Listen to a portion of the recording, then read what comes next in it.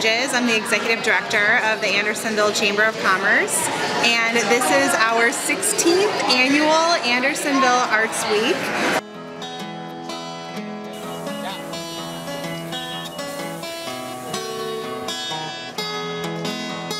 For many years it was Andersonville Arts Weekend, and last year we expanded it to a full week, and we also introduced highlighting more genres of art. So we have dance, literary, culinary, in addition to visuals.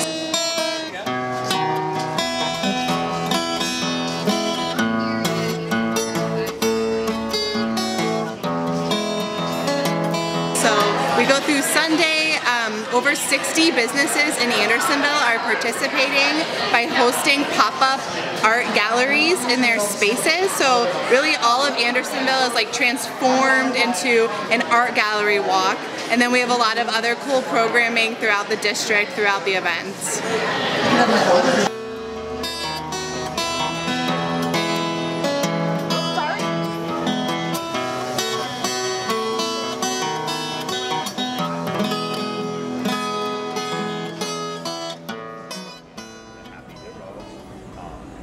Yeah, so this is anamorphic 3D chalk art, and basically that means that when you view it from one special viewing point, it'll appear to be dropping into the ground or popping up out of the ground.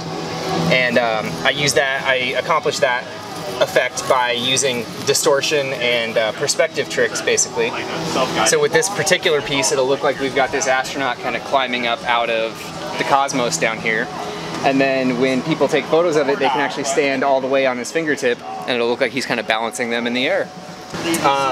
There's festivals all over the country now that feature chalk art, and especially 3D chalk art like this. So it's definitely a growing art form, and a lot more people are kind of getting involved. And so I think we're going to be seeing a lot more of it, and the boundaries are going to continue to be pushed.